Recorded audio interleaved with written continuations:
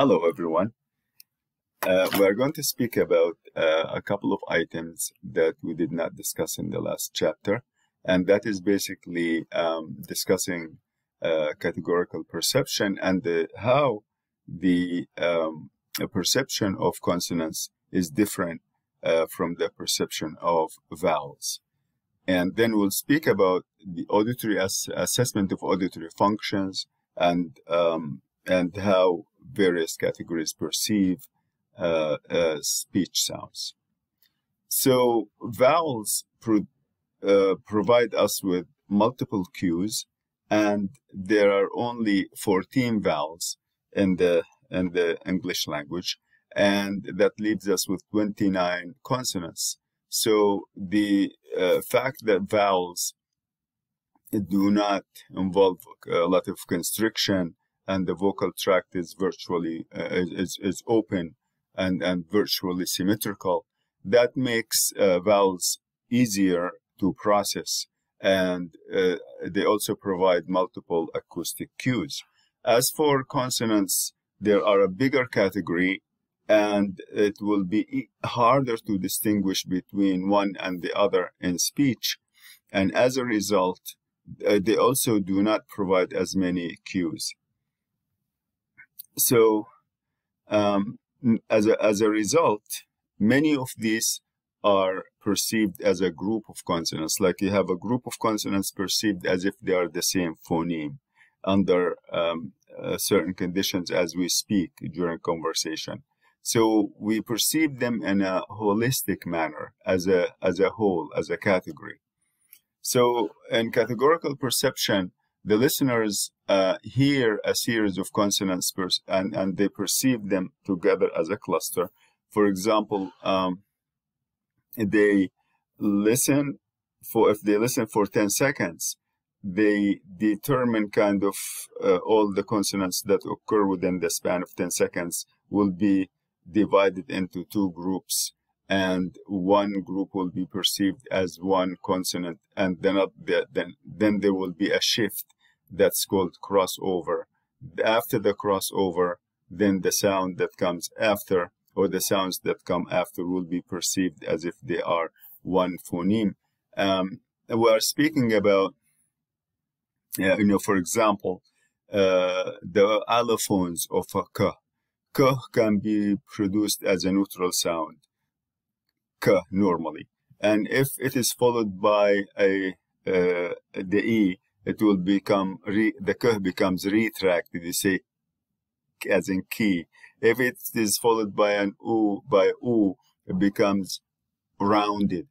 If it's followed by it becomes kind of open. So there are different forms of these. But this is not just limited to allophones. It is actually goes to groups like, say, stops together as a group. They are usually perceived of as one group that is voiceless stops as compared to voiced stops. So in categorical perception, one of the cues that we get is from voice onset time. And if you do not recall what that is, you need to go back and to the previous class and look at the 4 categories of voice onset time and how they are different for voiced consonants, voice stops, compared to voiceless stops. So also, in terms of the place of articulation, like say bilabial stops, alveolar stops, velar stops, and the glottal stop. That is place of articulation applies to stops and to fricatives as well.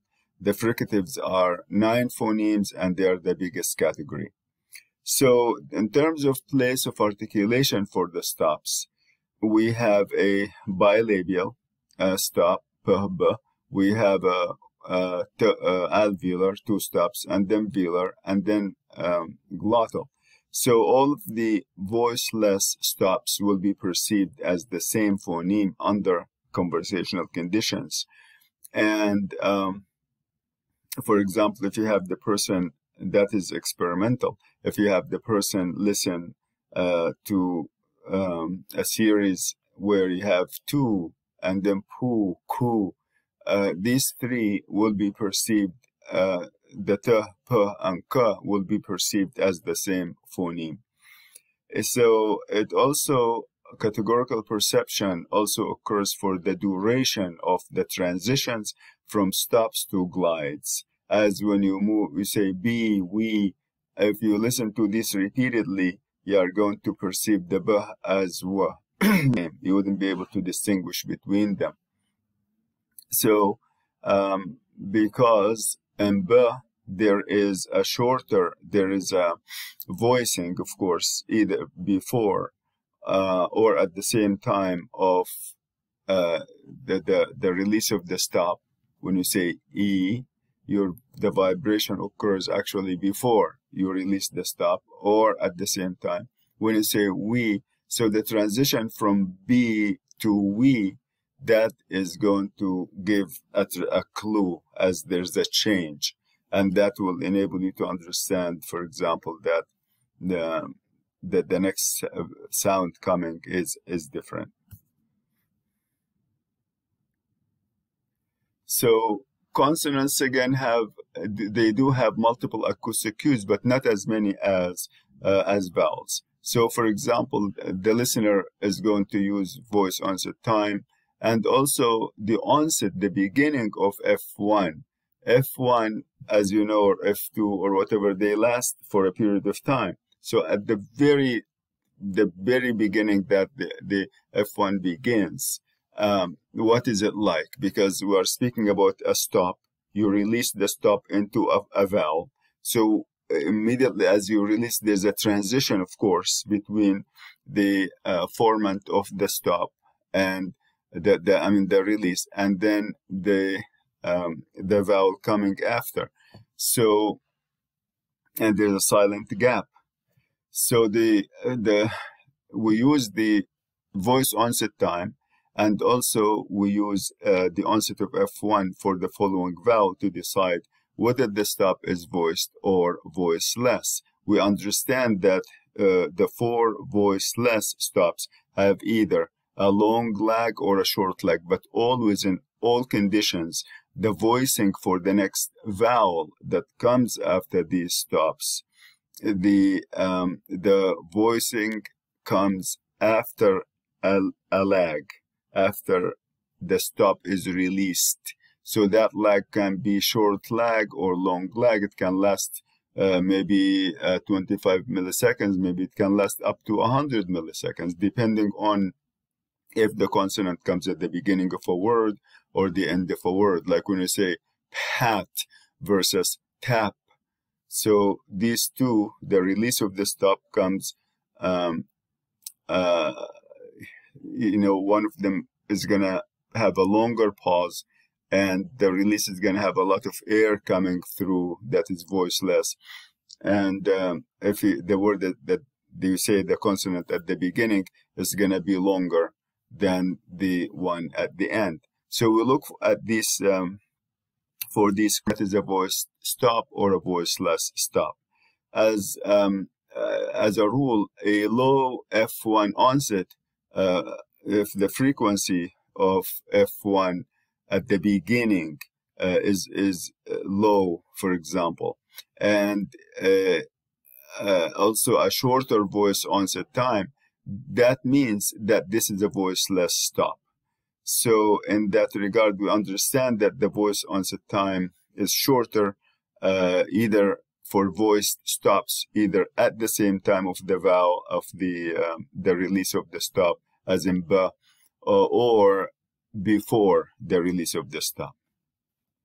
So a high F1 onset and a longer voice onset time are associated with voiceless stops. So that's the opposite.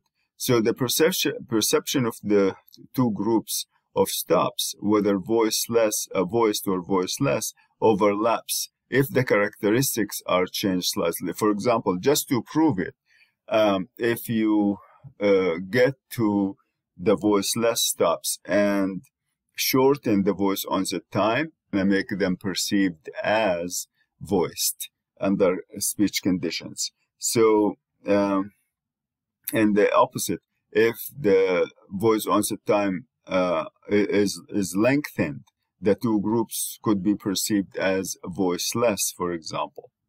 So there are other acoustic features also provide perceptual cues like duration of the following vowel, how long the vowel is. When you say schwa versus e at the tense vowel e, or the duration of the fricative noise, for example, that comes for fricatives, for example. How long do you say s? How long do you say, like when you say smile versus cats? And also the duration of F1 itself. I'm sorry, the fundamental frequency, like how long the vocal folds continue vocalizing. So all of these are cues that we rely on to process or to perceive consonants.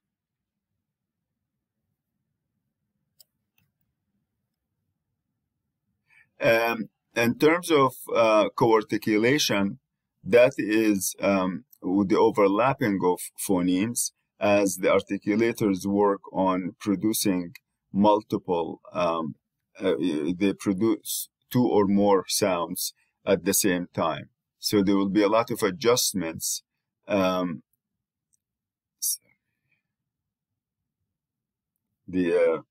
computer is slow, so bear with me.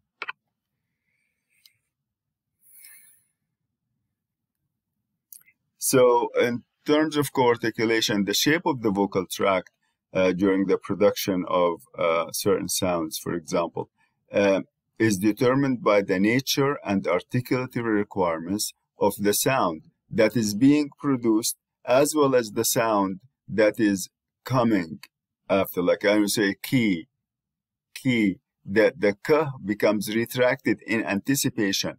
So in certain cases also what the sound that comes before is going to also play a role.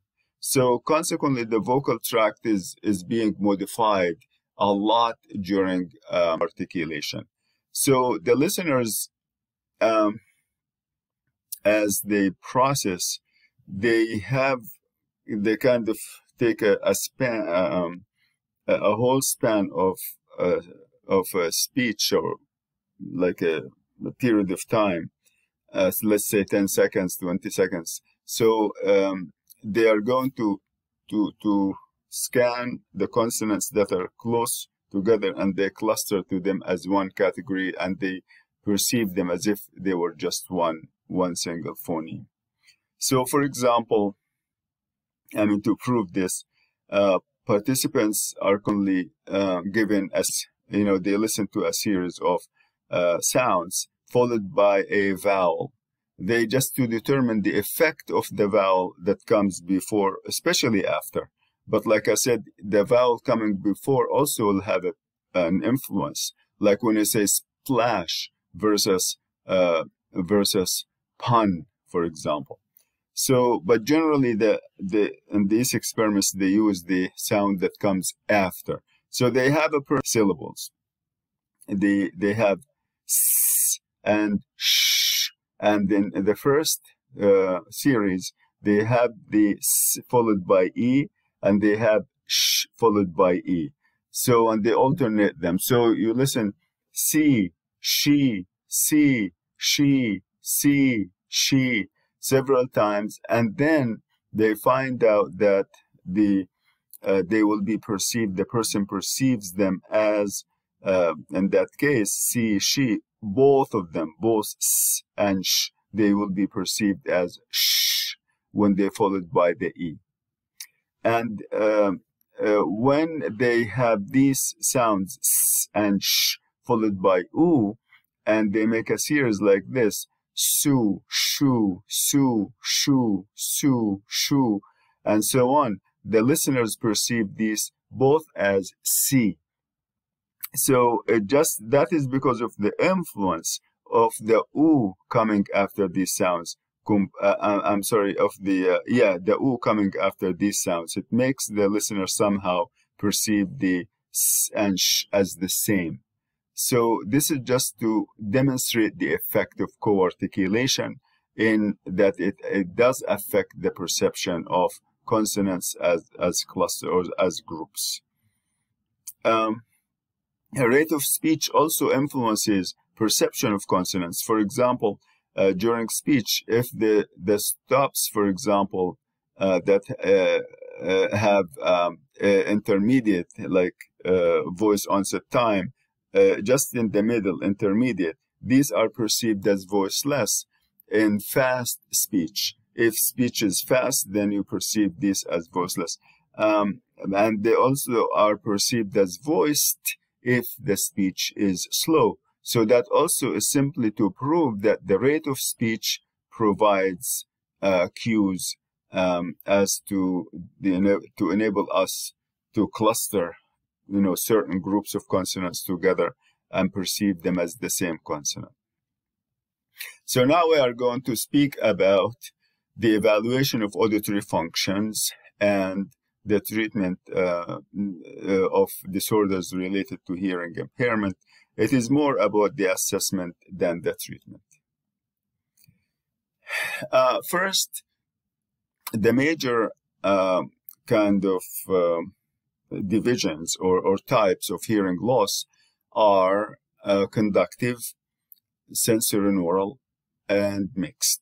3 categories. So a hearing loss can be either happening in the outer ear, like pinna and ear canal, or in the middle ear, affecting the tympanic membrane, the ossicles, and the eustachian tube.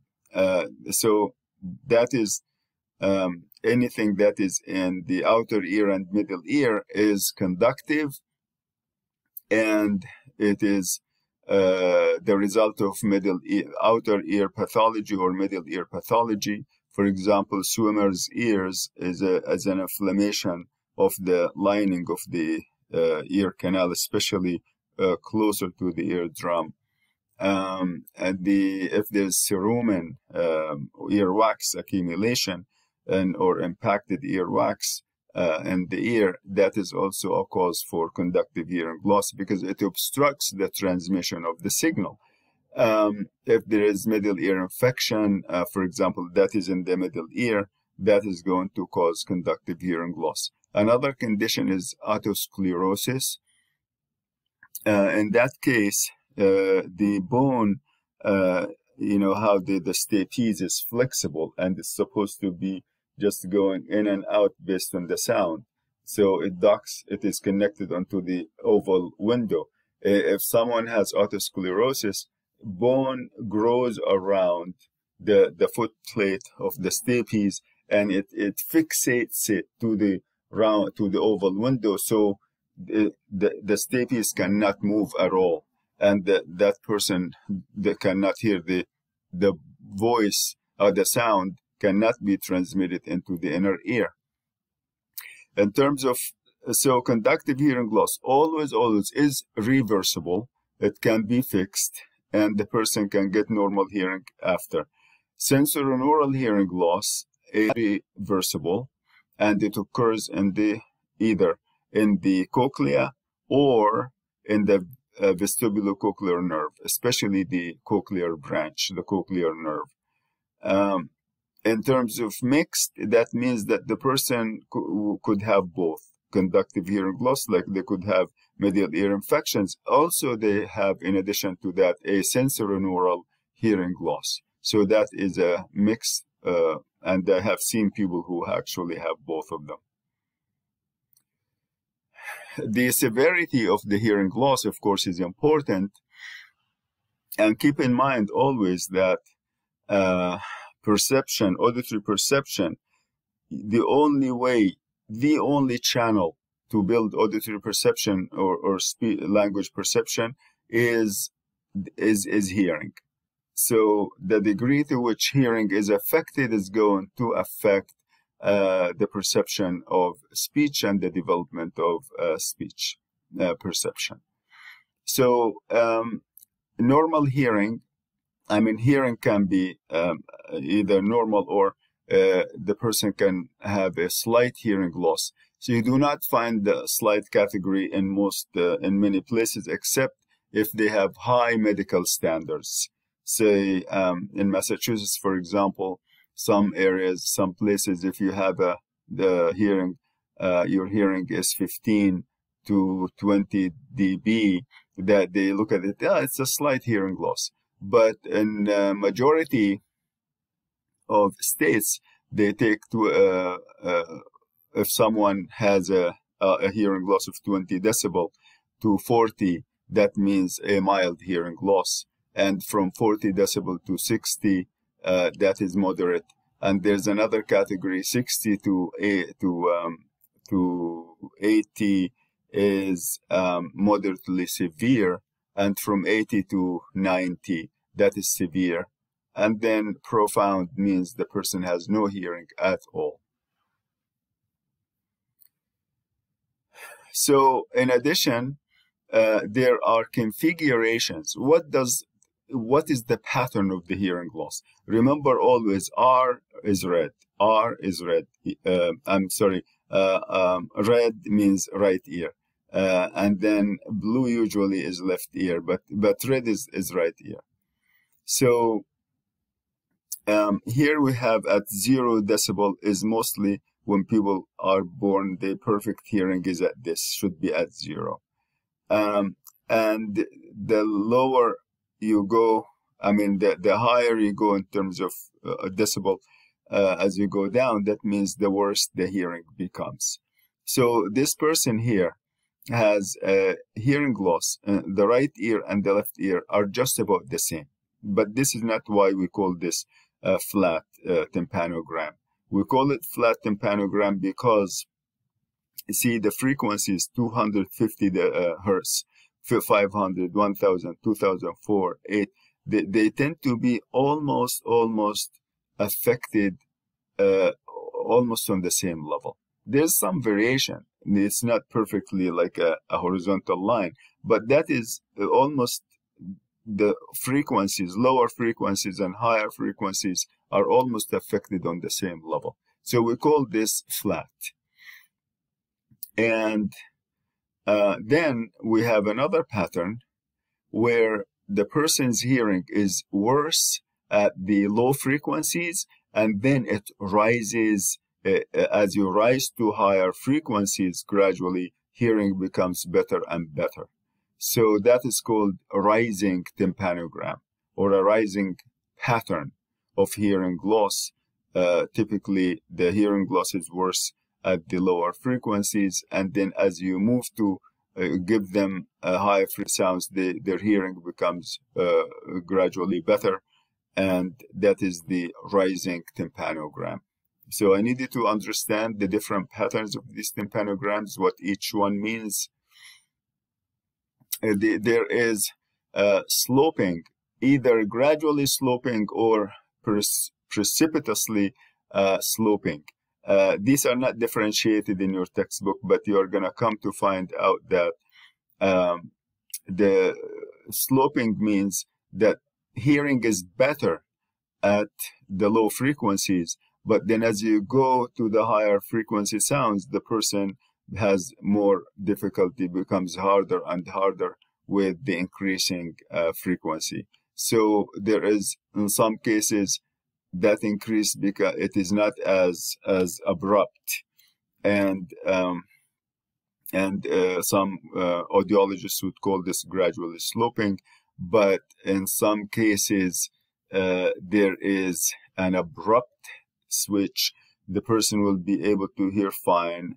That tympanogram is perfectly normal at 250, 500, 1000, but all of a sudden, when you go to higher frequencies, immediately you just have a very precipitous sloping pattern, or abruptly sloping pattern, where the high frequencies become way decreased. The impairment affects the higher frequencies much more than the lower ones. So,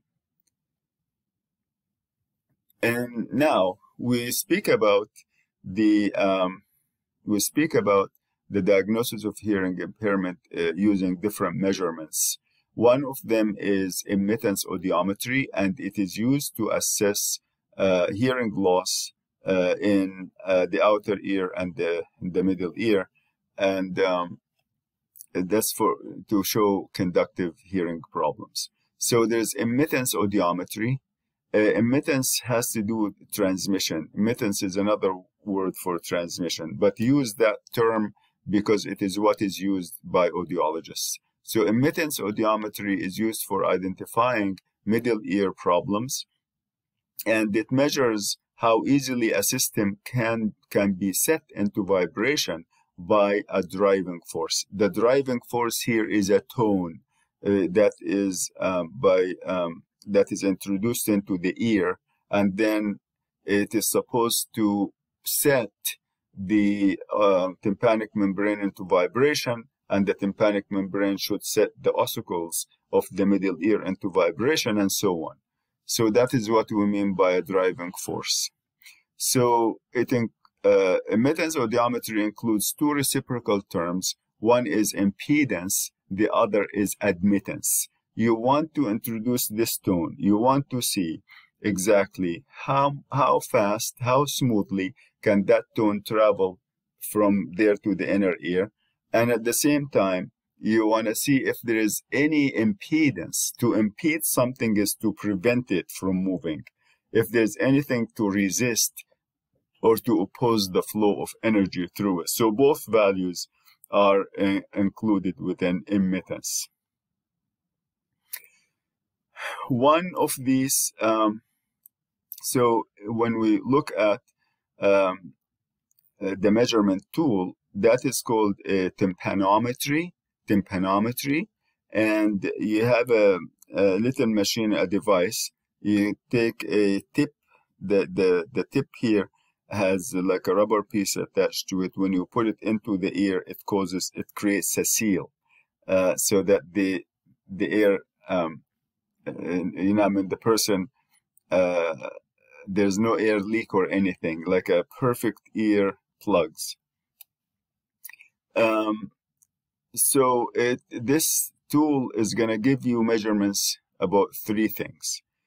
It will tell you about the tympanometry in terms of the eardrum function. It will tell you about static acoustic middle ear admittance, how smoothly the sound goes into the middle ear, and also the acoustic reflex. So there are three configurations now. One of them is if you have type A tympanogram. Type A tympanogram here, it has a single, so you have the tympanogram here. You have the pressure in milliliters.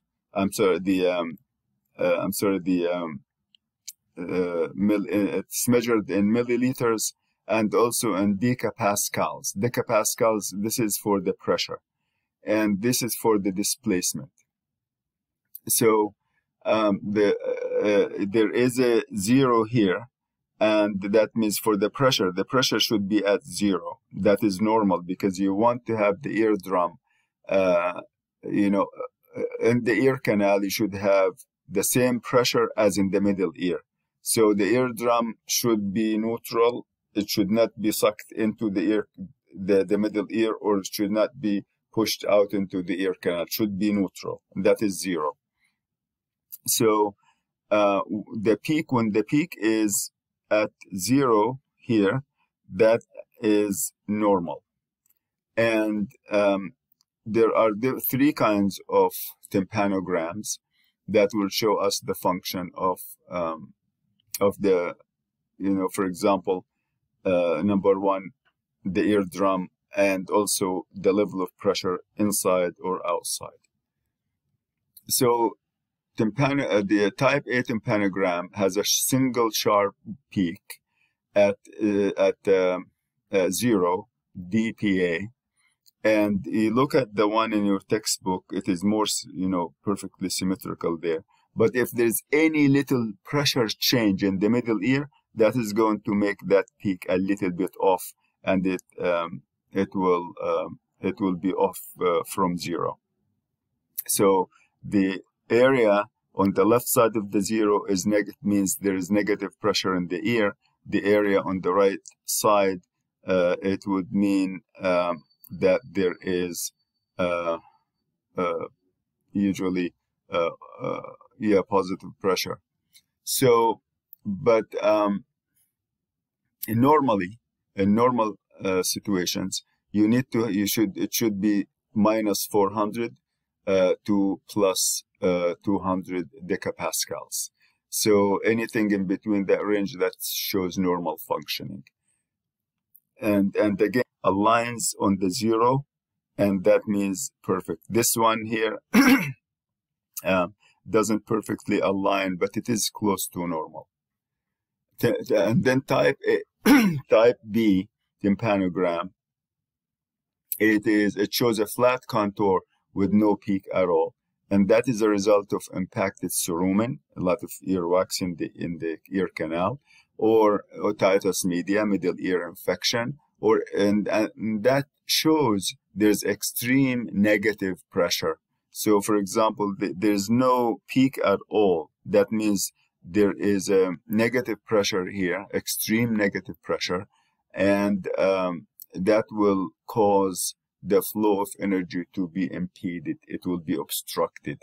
So in other words, here is the middle ear, here is the eardrum. When there is extreme negative pressure here, it retracts the eardrum in, and it prevents it from vibrating normally. So, and the other situation is type C tympanogram. It has a peak. However, that peak is on the left side of the zero, and that shows there's abnormal functioning. The negative pressure, it's all in the negative pressure region here, and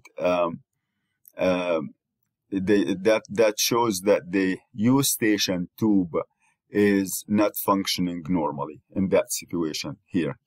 And the air, for example, when there is negative pressure in the ear, when there is a problem blocking the eustachian tube, making it unable to open and close when you swallow to ventilate, that means that the air inside of the middle ear will be absorbed by the middle ear tissue, and that is going to cause middle ear pressure to go negative, and that will pull the tympanic membrane inward. It will cause a retracted tympanic membrane.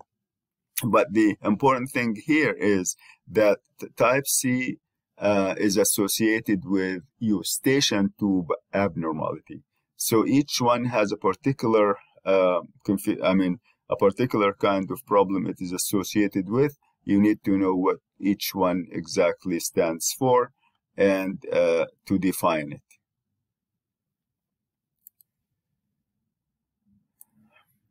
it. Tympanometry, in any condition basically that causes stiffness of the ossicular chain, can reduce the energy flow through the middle ear and will result in a lower peak as a rule. So, for example, otosclerosis prevents the ossicles from vibrating, and that creates, it creates a type A tympanogram, but it has a much lower peak, and it also